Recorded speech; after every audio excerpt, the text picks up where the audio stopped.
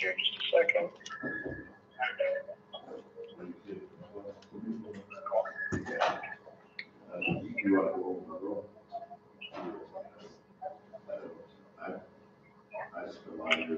Not seeing it.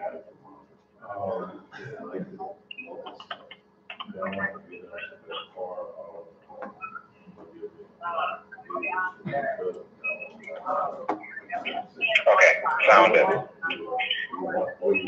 Okay, I'm gonna go into the classroom now and get this thing live up there. Okay. All right, thank you. Yep.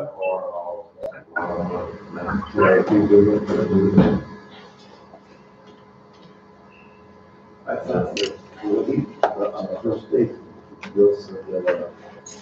doesn't matter what you. So I think we've resolved our issue here. It'll be just a minute now.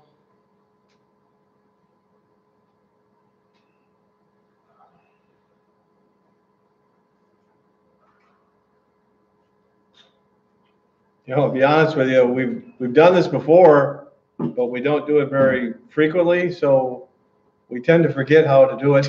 It's not like me, the computer. Do something every 6 months. I don't know. So, Paul, I'm going to stay behind the screen here so they can see me. So I'm not being rude. Okay? Yeah, I can see your hand. All right, they're live. So we're good. All right, welcome to Apex Truck School Permit Prep class. You should all have a green folder. I'd like to go over the insert, the CDL permit class checklist that's inside of your green folder. So I'd like to go over this material, please. All right. So first off, this is telling you what you need. These are the mechanics of getting you a permit, okay?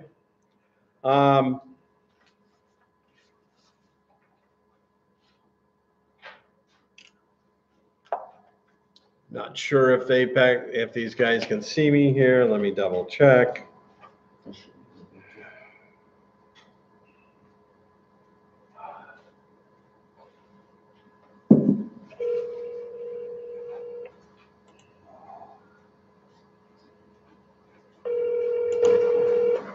Yes. We good? Nope, I gotta bring the students into the school, or into the classroom and provide them with the phone number to call with questions. So I'll be ready in 2 minutes. Okay. All right, let me know. Okay.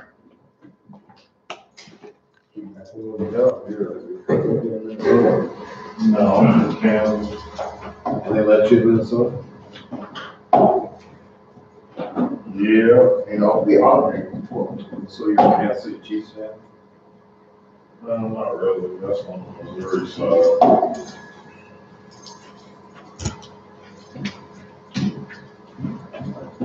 Yeah, I watch sports a little bit.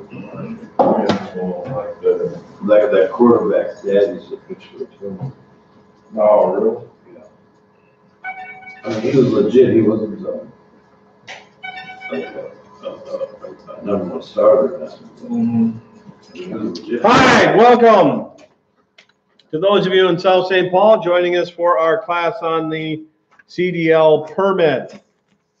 All right, you should all have one of these green folders. The first thing I want to do is go over the insert inside the cover, the front cover. This thing says CDL permit checklist. So I'd like to go over this checklist with you first, all right? Now, the first thing this is telling you is what documents you need in order to get the permit. You need a regular car license, obviously. You need some form of identification as prescribed by the state, and that includes either a valid passport or a certified birth certificate. Now, what's a certified birth certificate? One with the stamp on it. These guys are so picky, they won't even accept an original birth certificate.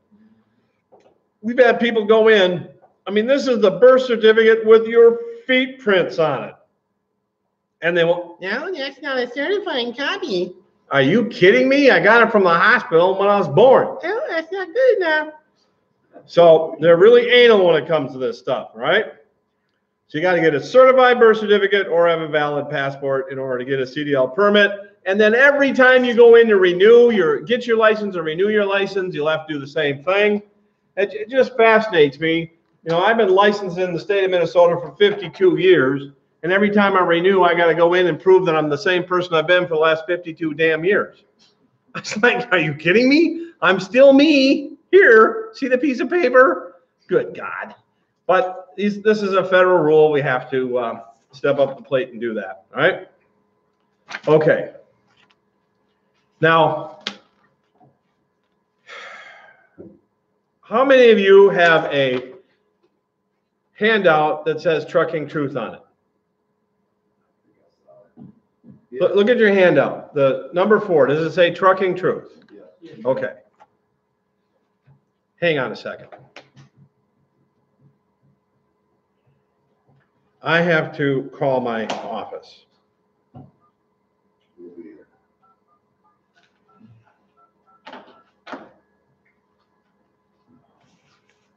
Because what we're going to do, we're going to get you the corrected version that has the proper website to go to for practicing. Hey, Matt, is Melissa available? From what? Okay. All right. Is Susan there? Okay. May I speak to Susan?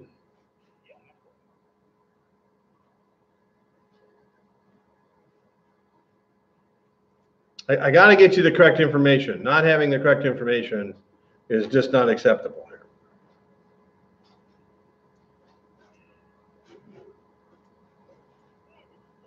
Susan, the permit prep checklist has the wrong website on it for the online practice test. It's supposed to have cdltest.co, not truckingtruth.com.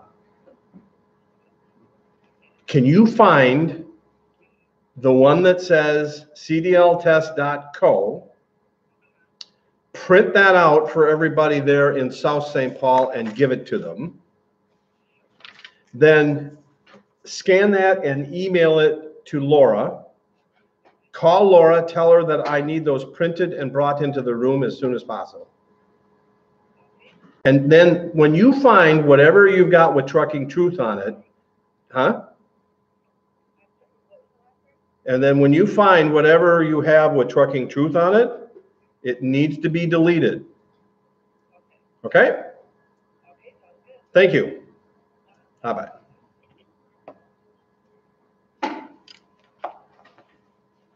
I don't like Trucking Truth, people. It doesn't give you accurate test questions. And I replaced this a year and a half ago, but apparently my staff can't. Well, I'll leave it there. So I want you to go to cdltest.co. I'm going to get you the proper information shortly. All right. All right.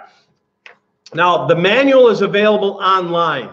The online version of the manual is a very powerful learning tool because, first of all, the thing that I like, I'll show those of you here in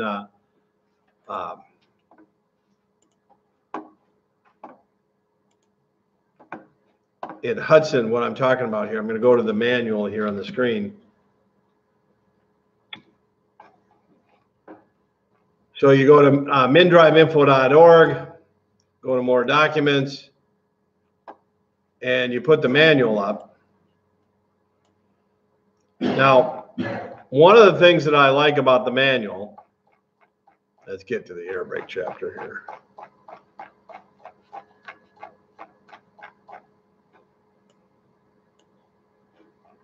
So here's information about the air brake. And here's what I like about this. I can go from this type size that you see here. Let me show you in South St. Paul what I'm looking at. So there's the way the manual looks like on the screen initially. And now what I'm going to do is I'm going to do this. And by blowing it up, now I can read the darn thing, okay? So I like the fact that I can blow it up to a size where it's easy to read, right? Now, the other thing that I like about the way the online manual works is the search engine is very accurate. You can find exactly what you're looking for. I type in Control F to create a search box. Then whatever I type in, I get exactly that information. And so like if I type in slack adjusters, I'll only get the plural of slack adjusters. I won't get just the word slack. I won't get the word just. I will get specifically what I typed in. And so what that enables me to... The Control F, where do you do that? Pardon? The Control F, where do you do that at? On the keyboard. I mean, in the Google search? No, once you got the manual on the screen, so you go to mndriveinfo.org. I actually have it on the screen right now. Okay. Well, I'm not talking about in a downloaded version. I'm talking about looking at it on their website. Oh, I see. And then hit Control F, and I can type in whatever I'm looking for. So if you're downloading it, you're probably downloading it as a PDF. So then the search engine is based on the PDF criteria. And that might be different than how this works. See, it's just frustrating with some search engines. You hit the search box, and it finds all kinds of different variations of whatever you typed in. And so then you're looking at, 185 different things trying to find what you want, whereas this will narrow your search down. So I like that, okay? Now, the next thing on your checklist here, the audio file. Those of you here in Hudson, you heard me talk about the audio file for the section on the inspection test earlier today. That audio file is available for every section of the manual. Now, if you look at number 3 on my checklist here, that tells you which sections of the manual you need to study for whatever license you're looking for, whatever permit and then license you're looking for. So for Class A, you would study sections 1, 2, 3, 5, and 6. For Class B, you would study sections 1, 2, 3, and 5. Each of those is also available on an audio file. Again, through mndriveinfo.org. Click on More Documents, and you can find those sections of the CDL manual. Again, I believe in audiobooks is a very powerful learning tool. Now, if we look at that audio file for just a second here, it'll tell us how long each of those sections are. So, Section 6, combination vehicles. This section covers. So section 6 is 43 minutes long. Section 5 is 42 minutes long. So that's an hour and a half. Section 1 is another 41 minutes. So that's 2 hours and 15 minutes you've got invested. Section 3 is 13 minutes. So now you're at 2.5 hours. And then section 2, look at this. Look how long section 2 is. 3 hours and 15 minutes.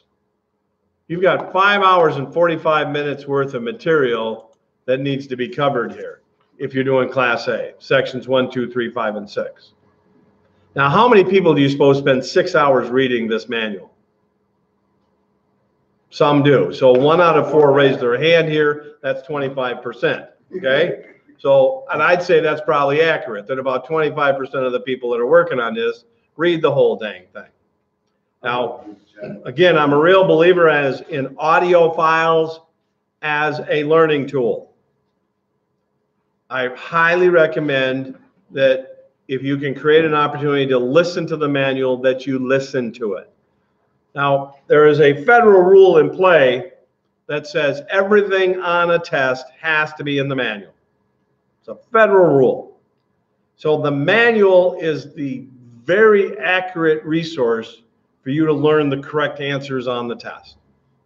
Listening to the audio is going to put the words in your head that are going to be the correct answers on the test. It is that simple, okay? So highly recommend the audio available at mndriveinfo.org. All right. Okay. Now, next thing on our checklist here, it says 1 permit test on any one subject allowed per day. Your first and second attempt at a permit test in Minnesota is free. If you fail any one subject twice, they'll start charging you $10 for additional attempts. There's no limit to the number of attempts they'll give you. You just keep paying 10 bucks, okay?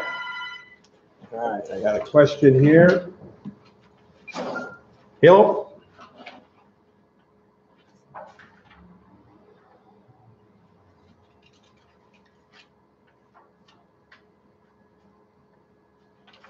Okay, good. And then she'll bring it in? Awesome. Okay, thank you. All right, bye. All right, so we've got those forms on the way, so that's good news. All right, let me do something here that's going to help me a little bit.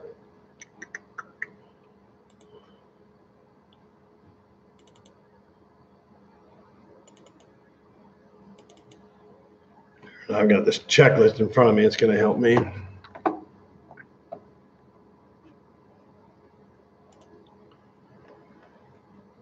All right. Is anybody here a Wisconsin resident? Okay, so all Minnesota residents. And incidentally, those of you in South St. Paul, if you have any questions, give the phone number that Josh has given you a call. Give that number a call. I'll answer it and answer any questions you might have. All right, so you can take as many tests as you want. The interesting thing over in Wisconsin, they don't charge for any test, but they limit it to 5. Minnesota, there's no limit to the number of tests that they'll give you, okay? Yes?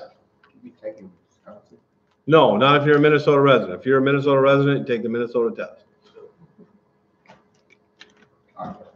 The only test you're allowed to take in Wisconsin is the skills test, okay? But you have to have a permit from the home state because that's where you're licensed. Make sense?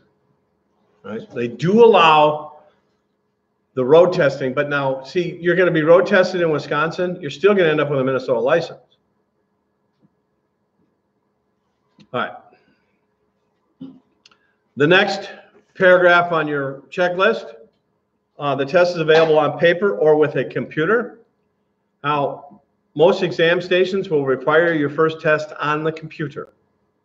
The computer has headphones where it will read you the test questions. Now, some people find that to be advantageous. Personally, I don't like the audio because it reads it to me too quickly. When I take a test, the thing that I have to be most conscientious about is I really have to slow down how I think about a test question. I will make snap decisions too quickly when I take a test, and I'll get answers wrong because of it. As an example, there may very well be a question on your test that says this: the amount of tread depth on tires other than front tires is, what's the correct answer? Front tires, 4 seconds. See, you just got tricked by the question. And part of it is you're getting up and moving at the same time I was asking the question. So you heard the following: tread depth and front tires. Listen to the question again. The tread depth on tires other than front tires is 2 seconds. exactly. See, what's your first name? Mark. Mark. What Mark experiences is the same thing that happens to me. I hear this, and there's 1 or 2 words I didn't hear. For whatever reason, my little brain skipped over 1 or 2 words. See, and they write the test questions that way on purpose, okay? On purpose they do that because they're trying to get people to fail the test. Had they asked the question, what is the tread depth on rear tires? You would have got it right. No doubt in my mind, as would I. So that's why I don't like the headphones, because sometimes the headphones are reading it to me so fast that I miss every single word. So I'm better off not listening to the headphones and really looking at the question, all right? So the advantage of the computer is no advantage to me. The paper version is advantageous to me for two reasons. First of all, I can skip questions. Now, when I skip questions, I can't tell you how many times I remember something after the fact. You know, ask me something, I'm like, oh, geez, I can't remember that guy's name. 5 minutes later, I remember it. Or maybe question number 7 stumps me, and question number 23 jogs my memory, okay? The computer in Minnesota, Wisconsin's computer does allow you to skip questions, but Minnesota doesn't. Minnesota, and if anybody from the Minnesota Department of Public Safety is listening, I'm gonna tell you right to your eyeballs, your system sucks. Get this, there is a federal rule that says if your permit expires, the state is not required to retest you to issue a new permit.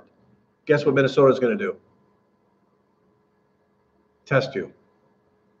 Wisconsin doesn't. If your permit expires in Wisconsin, you go in and get a new one. In Minnesota, you gotta take a test. Now, why do you gotta take a test? You passed it 180 days ago. That just fill in the blank, okay? So why doesn't their computer allow you to skip questions? Because they want people to fail, okay? The paper version, I can skip questions. Here's the other advantage to the paper version. With the computer, when you enter an answer, it scores you immediately and lets you know if you got it wrong. So if you get one wrong, the computer goes, I don't like that. Because now my little brain again is distracted and I'm going, oh, that's 1. Yeah. And if I get it, oh yeah, that's 2. And I start to get nervous. I start to get upset. I start to get frustrated. So for me, this is an ignorance is bliss routine. I'm better off not knowing if I got an answer wrong the first time. So I would prefer to take it on paper. Now here's what's interesting about this process. The test is available on paper or with a computer. That's exactly what it says in the manual. That is verbatim out of the manual. But you go to the Egan exam station, Arden Hills, Plymouth, Chaska, Anoka, any of the metro exam stations that are open 4 or 5 days a week, and they'll require you to take it on the computer. Now, there are 92 places in the state of Minnesota to take a permit test, and there's only about a dozen of them that have the computer. The other 80 don't have the computers. They have only on paper, okay? All right? Thank you very much. Now, and Laura? All of these need to be corrected, apparently. Oh, later. Get back in here.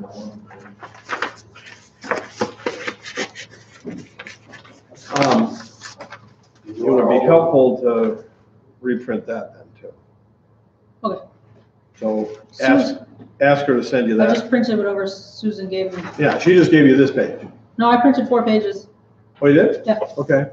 So what's on the back of, what are the pages she sent you? Or there's 6 pages or something. Oh, so she sent you the whole thing. Yeah. .co. Okay, yep, so that completely replaces this. I just printed off the new thing rather than. Yeah, so now you can replace it all. Okay. Okay. Take this sheet with Trucking Truth and throw it away. Give it back. It's got Trucking Truth on it, I know what you have. This is the wrong thing.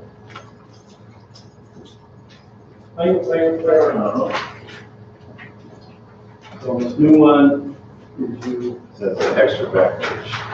That's it. You got what you need. All right.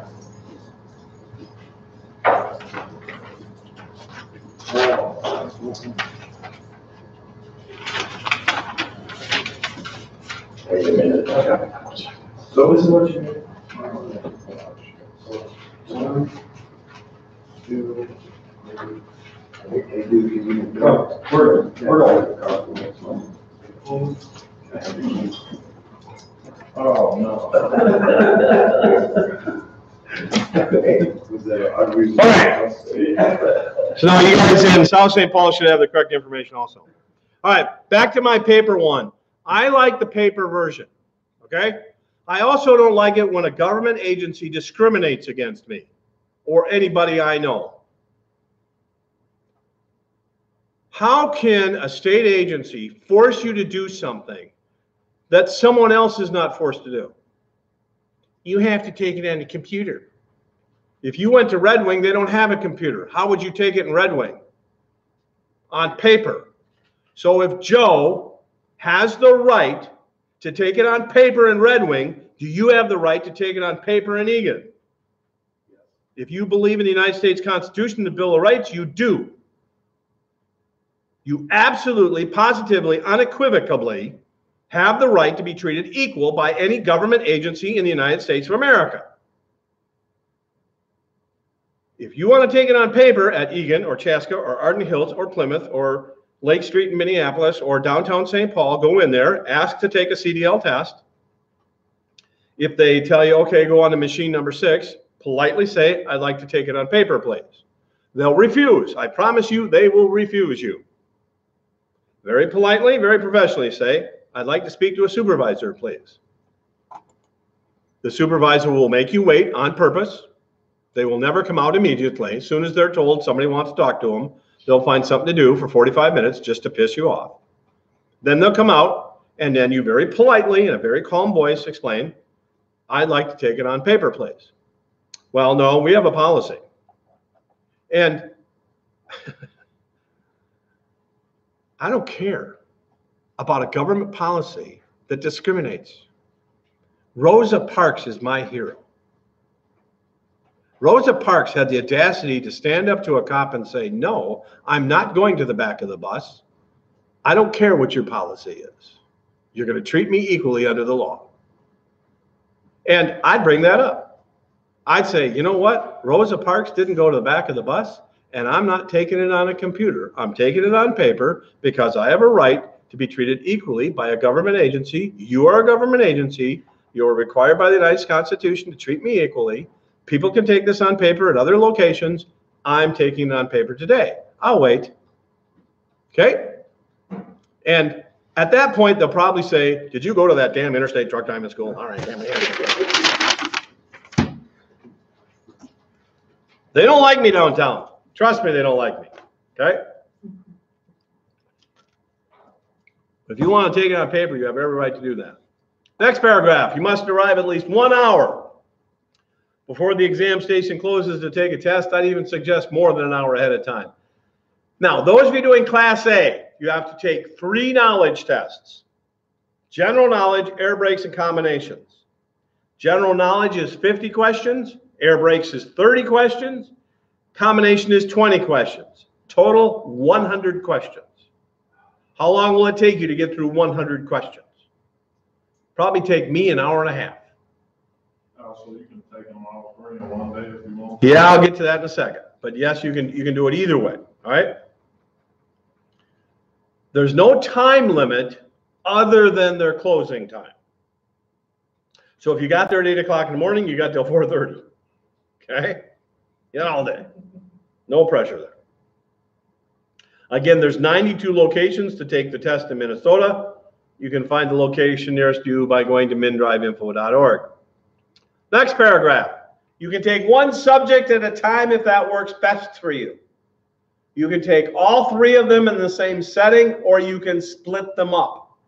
You can split them up one day to the next, or you can even split them up the same day. In other words, you could go in at 8:30, take your general knowledge quiz, complete that, leave for a time, go out in the parking lot, roll the window down, sit in your car, listen to some easy listening music that helps you study, read the section on the air brake test, and then go in and take your air brake test.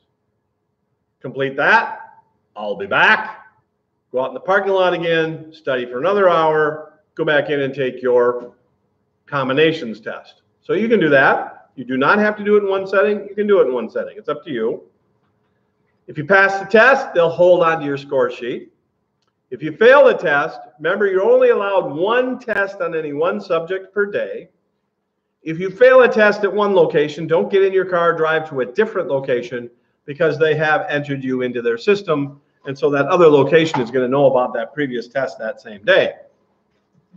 Now, should you pass a test and need to come back to complete further tests to get what you want, make certain you have a copy of a document that proves that you have passed a test. Do not walk out of that building without something in hand that proves you have passed a test. And we need to take this a step further. Any tests you pass, whether they are the knowledge for the permit or any portion of the driving tests, retain those copies. Now, those of you testing, road testing over here in Minnesota, there won't be a written verification of your passing a test. It's an electronic system with what we're doing over here, okay? But once you get your license, make sure you hang on to documents, all right? Now, the reason I'm bringing this to your attention is the state of Minnesota is notorious for making mistakes on documents, and it will mess you up. We had a student recently who was not allowed to get a CDL permit because on his driver's license, the city that he lived in was misspelled. And when they discovered the city was misspelled, they made him request a new license and wouldn't allow him to get the permit until the new license was issued, the plastic, the hard copy. Now, are you kidding me? It was Edina, and it was misspelled. And his getting a permit was delayed about 8 weeks as a result of that. Now, my point is, when he got his license in the mail, he should have looked at it and made certain it had no errors. Having discovered the error, he should have gone in immediately and got it corrected, okay? We are seeing people get Class B licenses when they tested in A's. We're seeing the opposite, people getting A licenses having tested in B's. We're seeing people get restrictions to automatics when they use manuals. We're seeing people who tested in in an automatic get an unrestricted license, and vice versa. Test with a manual and end up with an automatic restriction. Guys, it happens all the time. These people are incompetent. If you're watching Department of Public Safety, you're incompetent, okay? I couldn't work for these people. I'd go ballistic in about the first 3 hours. We had a student some time ago apply for his license, having passed the test. He got a letter from the state that said there was no record of his road test. He took a road test on June 21st, 2016 at 12:30 in the afternoon. In July, he got a letter that said there's no record of your road test. Now, the bad news is he had lost the original documentation, okay? Or put it through the wash or something, but he didn't have that. He came back to us and he said, do you guys have a copy of that paperwork? And we looked at his file. He had not come back and given us a copy of it, so we had no copy. But because I am such a believer in documentation, I have dash cameras in all my trucks. And in Minnesota, I actually had to sue the state of Minnesota, take them to court, and get a judge to rule in my favor to allow cameras in the trucks, okay? Now, Wisconsin, incidentally, is also attempting to prohibit that. I'm letting things kind of work their way out. I haven't sued them yet, but eventually I'll get to that over here too. So anyway, we have dash cameras in the trucks. And incidentally, there still are examiners out there that will disconnect them, even though I've got a judge's order requiring that they don't, but they still do it. They still defy a judge's order. Tells you what kind of agency the Minnesota Department of Public Safety is. So we have this on videotape. This guy passing the test. We've got a video of the examiner. Congratulations, you passed your test today. Now let me go over what you did. Okay, now here's your paperwork. You can go get in your license. And in this guy's situation, he didn't have his certified birth certificate with him. So he couldn't get the license right there at that point. So he asked the examiner, now can I go to Chaska tomorrow? Yeah, you can go to Chaska. So we got this whole conversation on video, right? So what we didn't take us but 15 minutes. Pat found the video, and I had Pat play it on a monitor, and then I had this young man video it with his phone.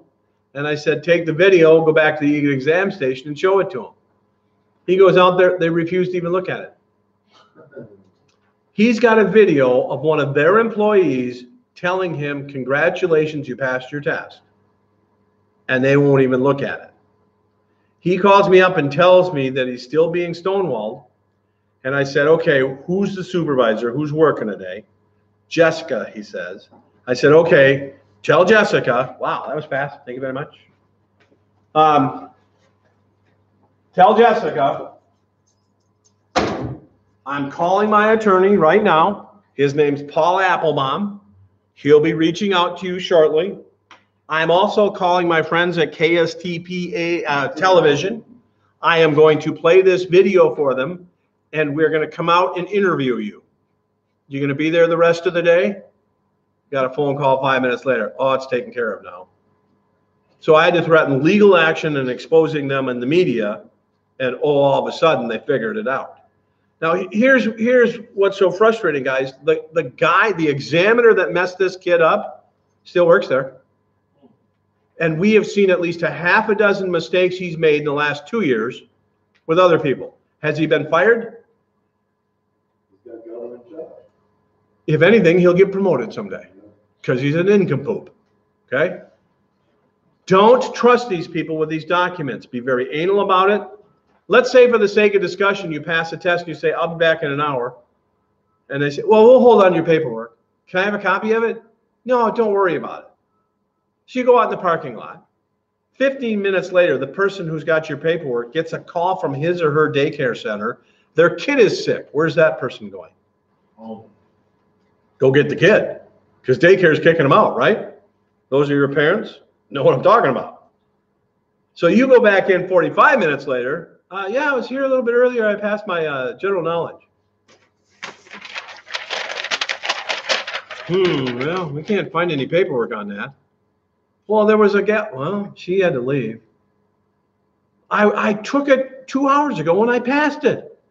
Oh, well, why don't you take it again? If you passed it once, you can pass it again. Can you imagine when this kid went out with a video proving that he passed his test? And they're telling him, nah, we don't even want to look at your video. We don't give a crap that you got video documentation that we messed up. We ain't looking at it. You're screwed, young man, because we don't care. I mean, what an agency. So document, document, document, okay? All right. Now, the last sentence here, you need to complete a CDL medical self-certification form when you get your permit. Turn to the very last page in the handout you were just given. The very last page in the handout you were just given has the CDL medical self-certification form that you will need to fill out when you get your permit. You can use the form in front of you right there. When you get your permit. Yes. I thought we get a license. Well, you can do it. You have to fill the form out to get the permit. You will fill it out again to get the license. You will fill it out again every renewal. Okay?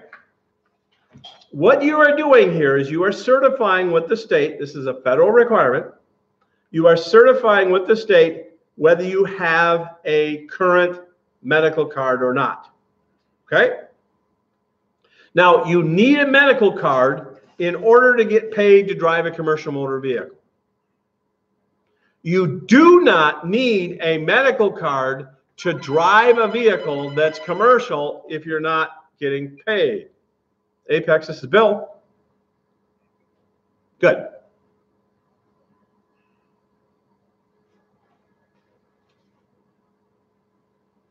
Yep.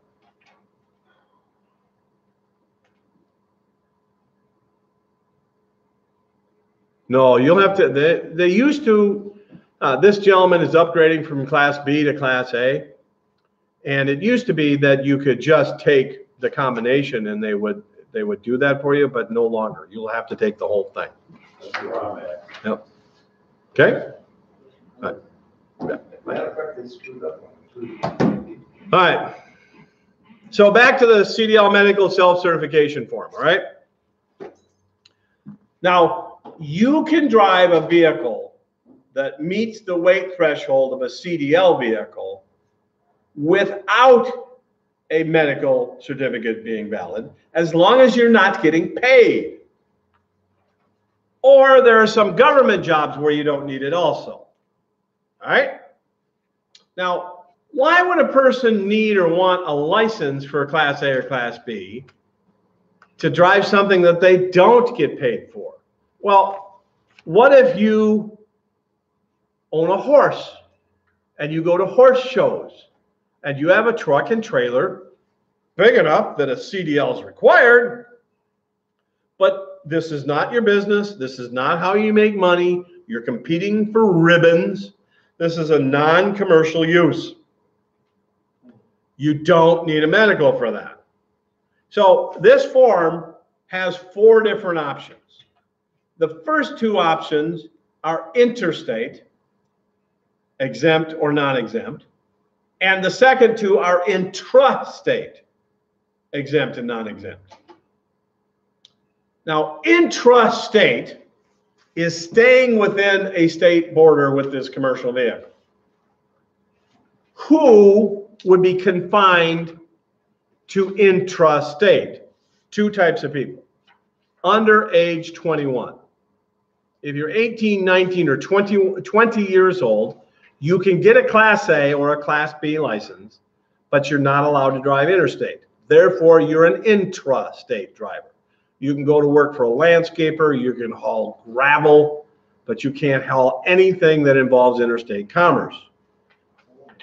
Even if you're staying within the state of Minnesota, you can't haul anything that came from outside of Minnesota. Midwest Fence, our neighbor and landlord in South St. Paul there, when they take a load of chain link fence from their facility in South St. Paul to West St. Paul to install it, that is interstate commerce. Why? The chain link fence came from Ohio. It was put on a truck, delivered to their facility from Ohio. By picking it up out of the yard, putting it in one of their little trucks and taking it to West St. Paul is furtherance of an interstate commerce transportation. So that's interstate commerce. Intrastate is very limited. Sand and gravel would be the primary intrastate license.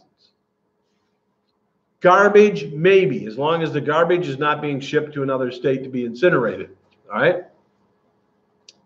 The second person that would gravitate towards an intrastate restriction is a person who cannot pass an interstate DOT physical, but can pass a state level intrastate physical.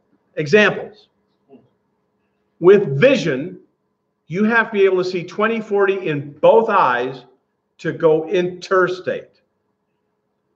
20/40 with one eye is sufficient for intrastate.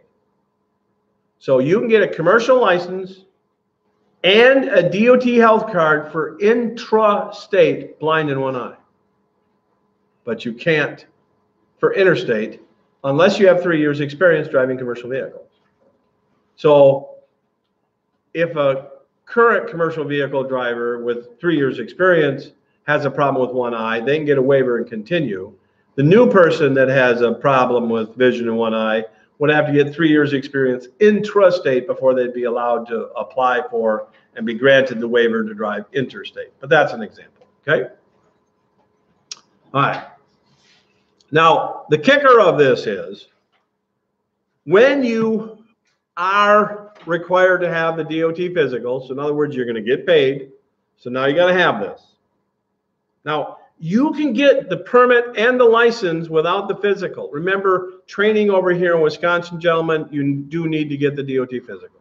But just for the sake of discussion, you get your license without having it. All you got to do is get the physical before you go to work for somebody.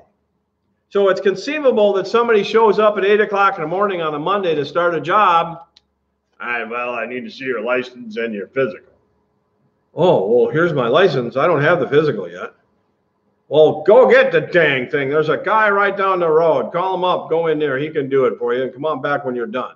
An hour later, you're back with your DOT physical. Yep, I got it. Here we go. All right, let's put you to work. It can be that quick, all right? But now notice what the form says. On category A, interstate non-exempt, which means it's required, it says current medical certificate from a certified medical examiner must be submitted. So what happens is the state of Minnesota knows that when your medical expires, because you have to provide them a copy of it. And on that copy, it has the expiration date. All right? Now, yes. If you got no medical card, you have to renew it. When it expires, you have to renew it. Yeah. Absolutely. Or to get the DOT, right? Well, you got to go take the DOT physical. Then you have to resubmit with the form and a copy of the current physical. You can do that in person or via fax. Okay? So you can fax it in. All right? Now, the state of Minnesota knows when your DOT health card expires. The way this system works now, once they have you in the computer, then you no longer have to carry the card with you. It used to be all we had to do is carry the card with us. That isn't true anymore. They changed that. And the reason that they changed that, when that was the deal, when all you had to do was carry this with you, the truck stops sold blank ones of these for $4. How hard was it to have a DOT health card in your wallet? $4 and a friend with lousy penmanship, you got a health card, right? Now, fraudulent, yes, but on a day-to-day enforcement basis, people were getting away with it. So about 3 years ago is when they changed the law, requiring that you go to a certified physician, one that is registered with the feds, take a physical from that person, and then submit a copy to the state so the state knows when it expires. Now, again, once you're in the system, you don't have to carry the card anymore because you're in the system. And you got to be in the system within 15 days of getting the card. So for the sake of discussion, let's say you get a DOT physical, a new one. You don't resubmit the documents, and you've got this in your wallet 30 days later. You're driving illegally. Okay? They have to have a copy of it. It's got to be in the system. You'll get a ticket even though you got this in your pocket. All right? Now, when your health card is about to expire, 2 months in advance, you're going to get a notice from the state. I just got one last week, guys. My medical, this medical right here, expires June 5th. So on April 5th, the state of Minnesota sent me a letter letting me know that my medical is about to expire and telling me, if you wish to maintain your CDL driving privilege, you must resubmit a current physical by June 5th. What happens if I don't resubmit by June 5th? What happens on June 6th? Exactly. My CDL is pulled. On the 6th of June, I got a Class D license again. Now, if I figure this out within 12 months and correct it, they'll reinstate my CDL. But if I go 366 days, then what? I got to start all over from scratch. Take the permit test, pass the permit test, wait 14 days, then take a road test, and hopefully I'll pass the dang thing. Okay? We have come across many people, dozens of people over the last couple of years that have lost their CDL because they forgot. See, and here's the thing. People go in to renew their license. Now, my license expires in 3 years. Yeah, I'm here to renew my license here, please, my class A. Gee, Mr. Collins, you don't have a CDL anymore. Ma'am? So that's class A right there. Well, you had a class A, but June 5th of 2019, your medical expired and you didn't renew it. Well, hey, I renewed the thing. In fact, I got a new one right here. See, look, I got a brand new physical. It's right here. Are we good? Well, you can go take your permit test. I've lost my CDL. I'm back at square one. And the new driver training rules, you would be required to go back to truck driving school before you're allowed to take a test. And gentlemen, this new rule that comes into play February of next year, we're going to bump our price at least $1,000 for each program. So what we do for $5,000 this year is going to be $6,000 next year. And you ain't going to have any choice. What new rule coming in place? February 7th of 2020, the full 160-hour training program is required before you take a test. Whoa. But it's not required now. Until February of 2020. We got Does that mean you guys won't be able to offer the $100 Right. or the $100? Right. Exactly. That's going away. Yep. The 100-hour course won't exist.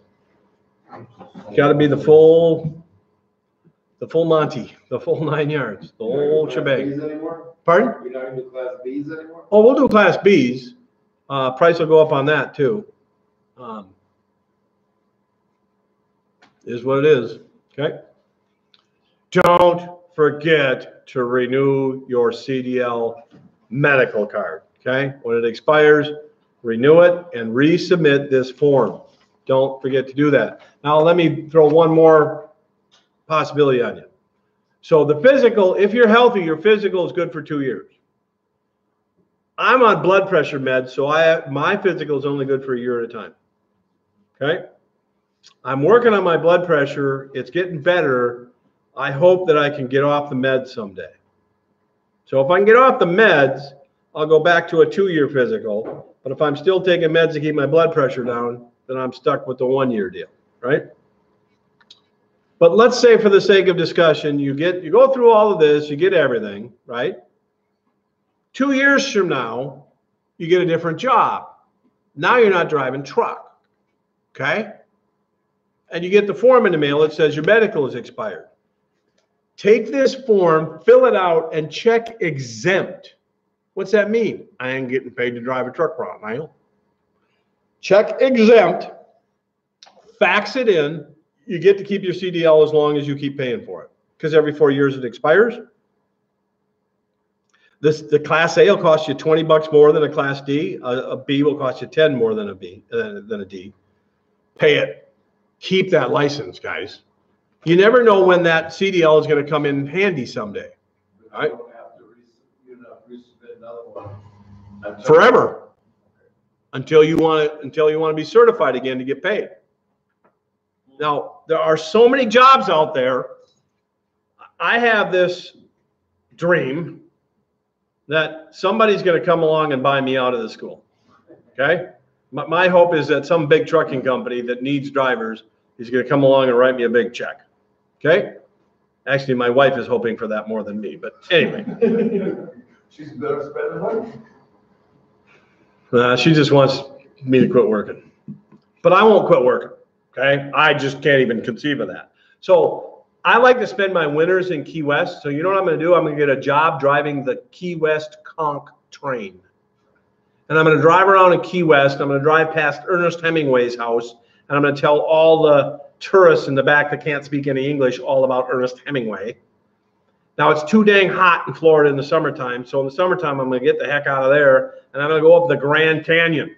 And I'm going to go to work for the U.S. Forest Service. And I'm going to drive a tour bus around in the Grand Canyon. And I'm going to talk to all of the tourists in the back that can't speak English about the wonders of the Grand Canyon. And I'm going to get paid to do it. Okay? I'll be collecting my Social Security. I'll be getting the money from that. Life will be great. Okay? So what I'm saying is there's so many things you can do with a CDL. I suggest that if you go through all the work and effort to get the dang thing in the first place, keep it. And you can always go into the exempt status, stay there as long as you're not getting paid. Anytime you want to, as long as you can pass the physical, go back into the certified status. Okay? All right. Now, let's talk about how to pass the test. This manual is published by the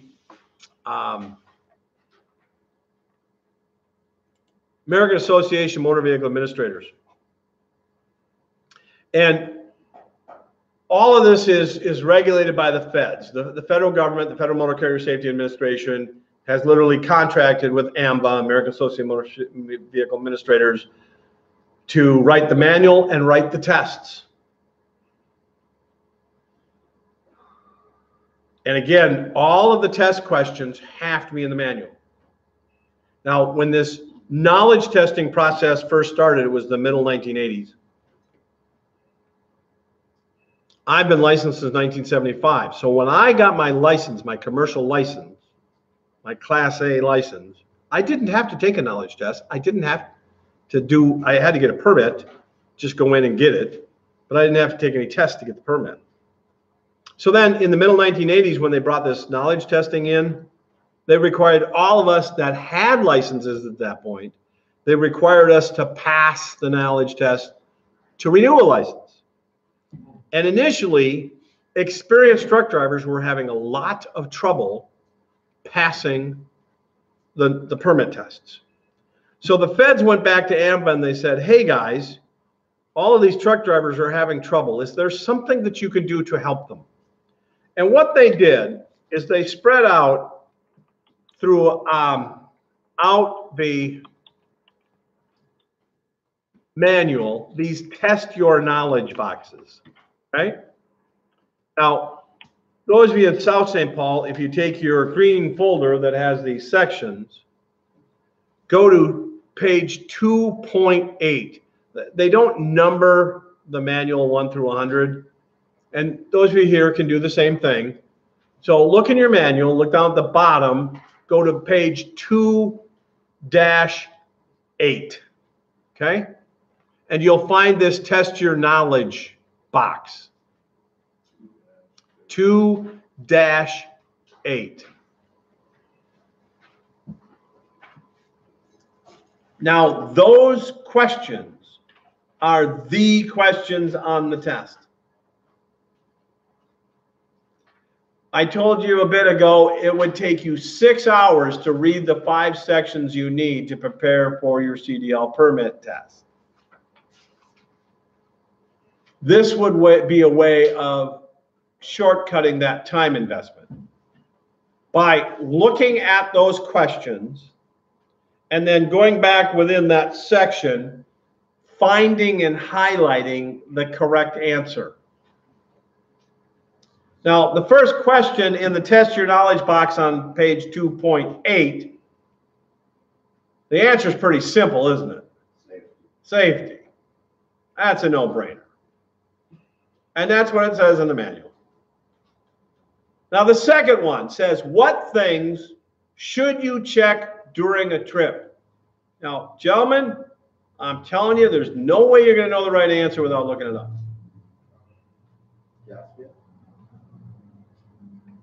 You'd have to look it up. You have to look it up. So what I can do to expedite looking this up,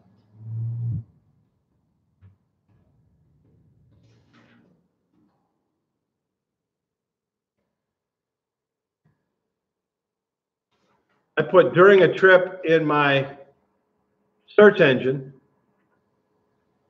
and here it is.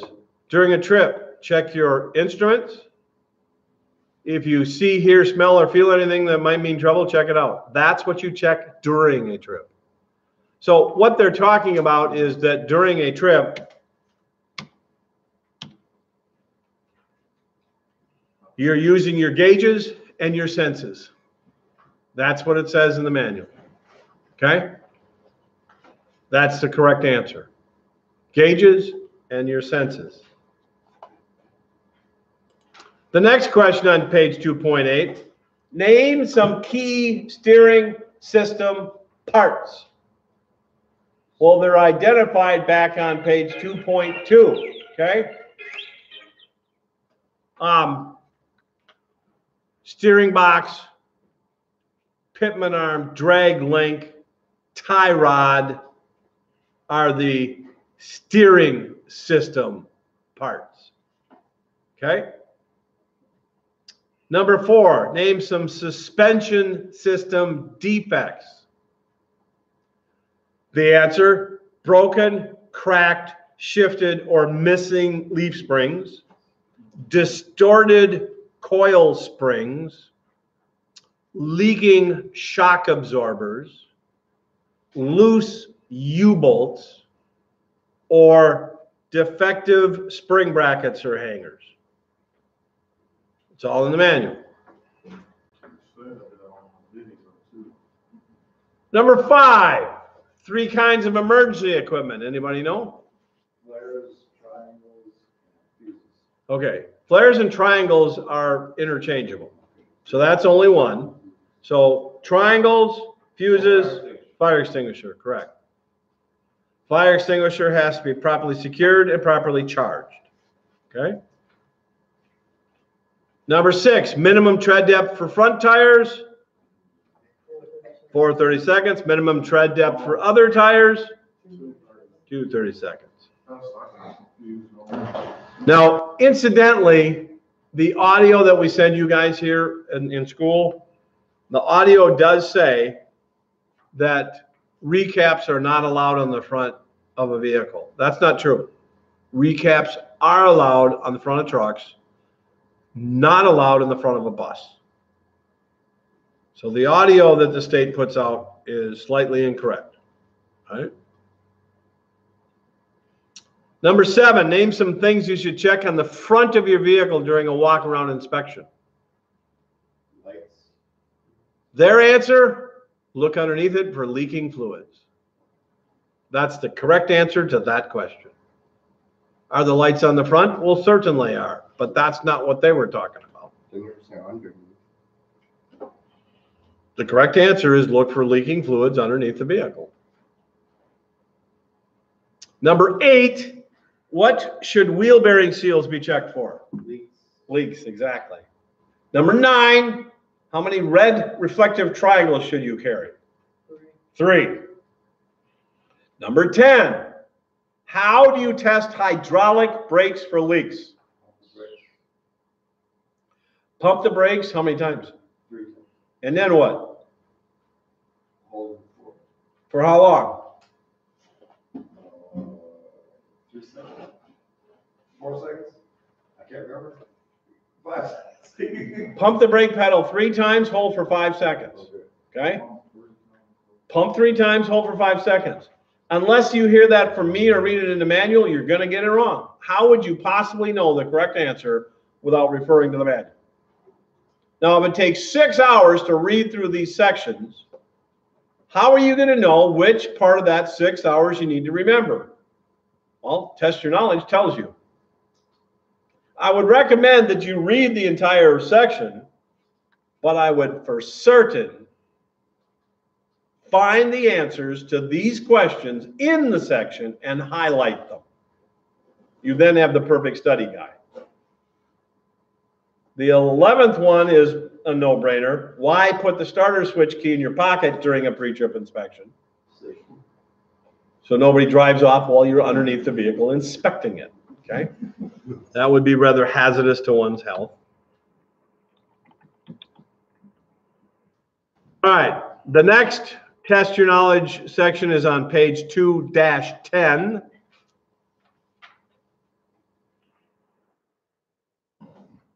First question on page 2-10 in the Test Your Knowledge box. Why should you back towards the driver's side? So you can see better, correct? Number 2, if stopped on a hill, how can you start moving without rolling back? Well, first of all, they're presuming we're driving a manual transmission. And what the manual tells you is that you should use your parking brake Or if your tractor trailer is equipped with a brake lever on the dashboard, use that to hold the brake until you start to release the clutch. Now, the truth is, guys, you don't have to do either one of those things. Today's trucks with these diesel motors have so much torque to them. It's really simple. You would put on a hill, you would put the vehicle, if you had a manual, in first gear. Your foot's on the brake at that point. Your clutch is in. You push the clutch in to put it in gear. Simply release the clutch enough so that you feel the clutch start to engage. Then take your foot off the brake. Then smoothly take your foot off the clutch to release it. Engage it, actually. The truck will go. This is not a 1972 Pinto that is going to buck, snort, and stall on you, okay? These things have massive amounts of torque. Feather that clutch out nice and easy. It's got electronic fuel injection. So the motor will actually sense that it needs more fuel application, more throttle application, and it'll do it automatically because it's electronic anyway. Thing will go just fine. This is completely unnecessary, but that's the correct answer. All right? Second question on page 2-10. If stopped on a hill, well, that's the second one. All right, third question. When backing, why is it important to use a helper? Blind spots. To avoid blind spots, that's the key word. That's in the manual, okay? Incidentally, if you are using a spotter, if you ever lost sight of them, what would you do? Stop. Very good. Okay. Number 4, what's the most important hand signal that you and the helper should agree on? Stop. Yeah. Number 5, what are the 2 special conditions where you should downshift? Downhill and curves. Correct. Number 5, when should you downshift automatic transmissions? Downhills. Now, what the manual doesn't recognize is today's technology, the automatic transmissions in these trucks downshift themselves, guys. I have a small pickup with a diesel, it downshifts itself. I've got a Dodge Ram 5500 with a good size 6.2 liter diesel, it downshifts itself. I've got a big rig that I run around the country with. It's got an auto shift transmission. It downshifts itself, guys. All I got to do is slow down. I don't have to manually downshift today's automatic transmission because the manual was initially written in the 1980s. It doesn't recognize that new technology. So that's why there's mandating that you downshift the thing, okay? Number 7, retarders keep you from skidding when the road is slippery. True or false? False. Now, what's a retarder? It is an engine brake. The engine brake retarder system was invented in 1960 by an engineer working for the Cummins Motor Company. What it does, it shuts off the fuel in the motor, closes, to a significant degree anyway, the exhaust valves in the motor, creating back pressure. Now, a motor with fuel pumped into it, compressing and combusting, exploding, drives us down the road. The engine retarder flips that process. And rather than putting fuel in, it doesn't. And rather than allowing the exhaust to be pushed out by the piston into the exhaust system, the exhaust valves close up, and now the piston can't push the exhaust out without a ton of resistance. That creates a braking effect in the motor.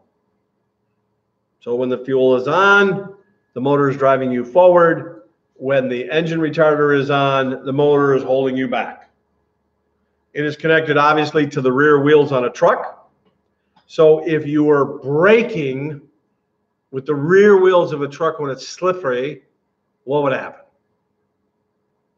The back of the truck would skid, okay?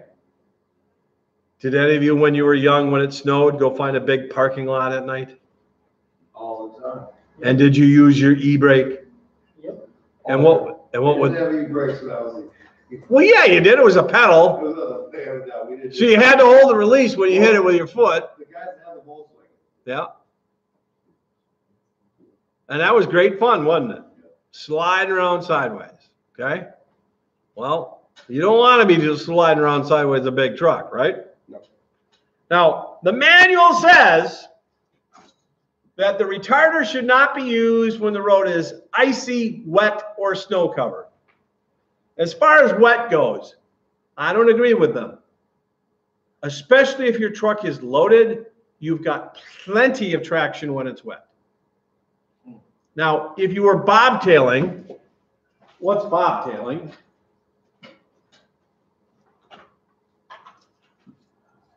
This is bobtailing. The tractor with no trailer attached. We call that bobtail. And you have very little traction in this configuration. So don't use an engine brake when you're running around bobtailing. Even if it's dry, I might hesitate to do it. It's really easy to slow down a truck when you're bobtailing because you've got so little weight involved. You got 10 tires touching the ground. It's a piece of cake to slow the truck down. Incidentally, this is an interesting phenomenon about brakes on these things, okay? On your car, which brakes wear out sooner, the front or the rear?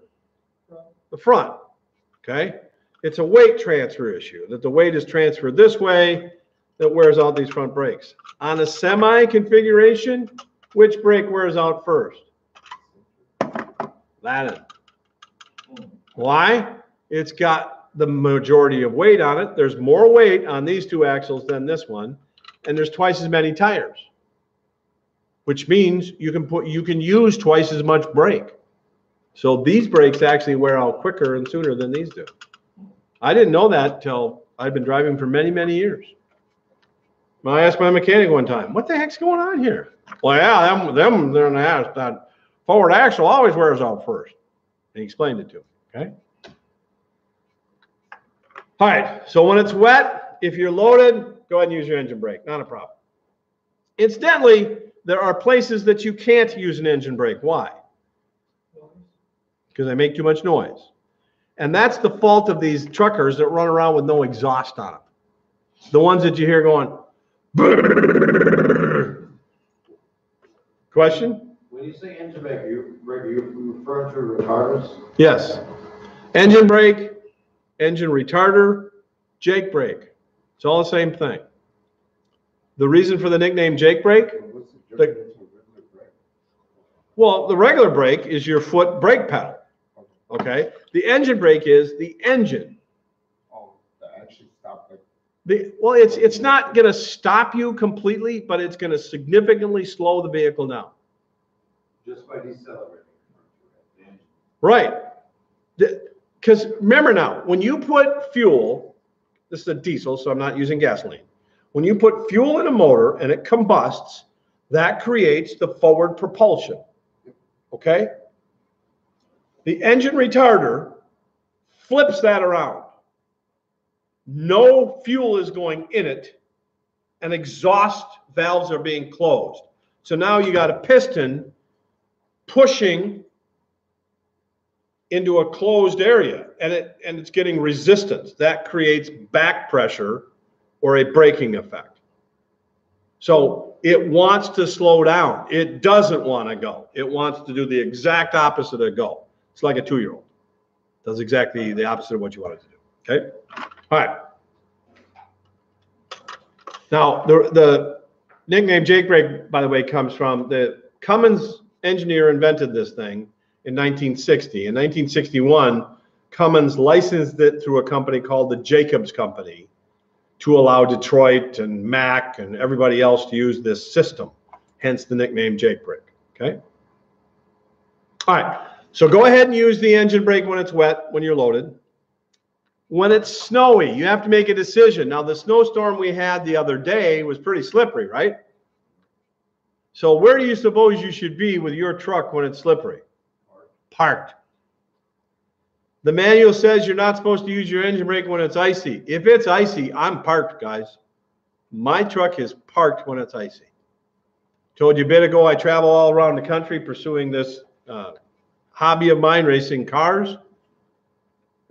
There were 2 trips earlier this year that I canceled. The weather was such, it was not prudent for me to head out. Or just getting stuck out there. You know, it's just not worth the hassle. All right? So, like, for example, like, a person working for a company should like be underlined for maybe a day or maybe a couple hours due to the weather? Yes, and you have to make that decision. That is your decision to determine that it's not safe to continue. Watch the weather forecast. Pay attention to that.